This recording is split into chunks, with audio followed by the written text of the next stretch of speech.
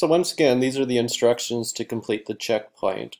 So with this, on the first page, you'll see that we have the general kind of background notes on the Dahmer case. You can watch the PowerPoint that I recorded, or you can read through the different slides.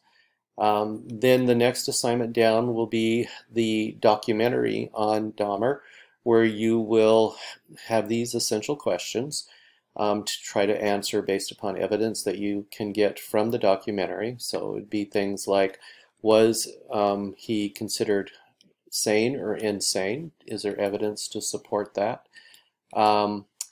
Similarly, did we have any evidence to support whether he would be competent or incompetent to stand trial? And the bigger question is, since background evidence seems to suggest he did not have an antisocial personality disorder, could you find evidence to support the fact that he may have had an antisocial personality disorder?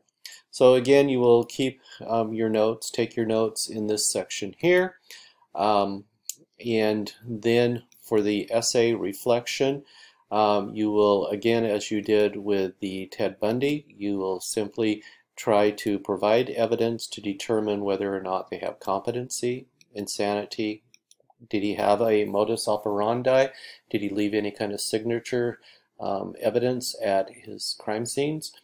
And then the most important question is, was there evidence that he had an antisocial personality disorder, or was it, as the other psychologists may have decided, that he had more of a borderline personality disorder or a schizoid personality disorder? When finished, of course, submit the checkpoint.